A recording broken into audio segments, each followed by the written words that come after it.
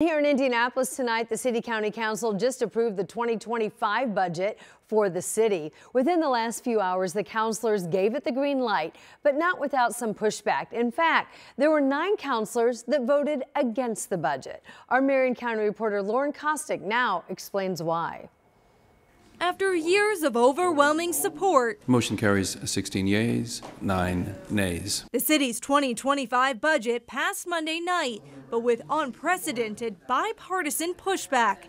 9 councilors voting against it, 6 Republicans and 3 Democrats, questioning the budget's process and the city's priorities. And I just think at this point, maybe it's time to try something new. This body is not just to be a rubber stamp. And what we continue to do doesn't seem to be working. The mayor's more than $1.6 billion budget largely focuses on public safety, with the largest chunk dedicated to IMPD. Indy DPW also receiving a boost, now getting $246 million.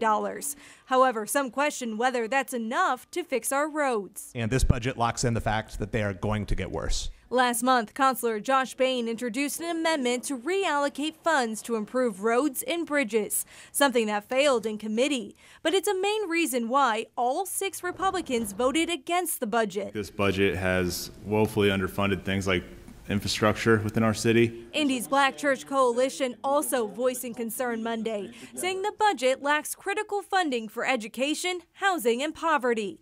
Reasons Councilors Perkins and Rena Allen went against others in their party. This overall budget disproportionately falls short in addressing urgent needs. However, 16 councilors disagreed, voting in support. We all live in this city, we all love this city, and we're all working really hard to make it a better place. In a statement, Mayor Joe Hogsett said, despite ongoing labor negotiations and a year of tight revenue growth for the city and county, this 2025 budget shows our support for our employees and the important work they do each and every day to serve residents, as well as continues to fund successful city programs that we know are making Indianapolis a better, safer place for all. And this approved budget will go into effect next year on January 1st. At the City County Building, Lauren Kostick, 13 News.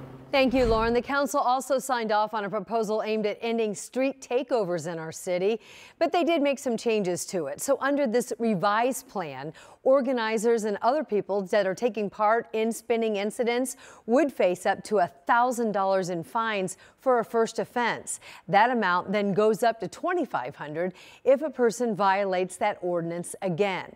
Also, cars used in the events would be impounded for at least 30 days. Decision 2024 now. Early voting now just hours away here in Indiana. And now poll workers for the general election are getting a raise. The City County Council approved the plan tonight.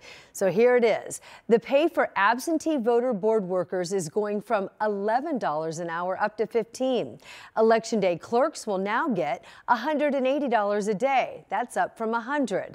And election day inspectors are getting a boost from $200 a day up to $240. So now let's take a look at everything you need to know if you're going to head out to cast your ballot here in Marion County. Tomorrow, the polls at the City County Building will open at 8 o'clock in the morning and stay that way until 5 at night. There are some changes, however, to be aware of this year. For the first time, Marion County residents can come to the CCB building every single day, but the hours do change and they flex a bit, so make sure you check online before you go.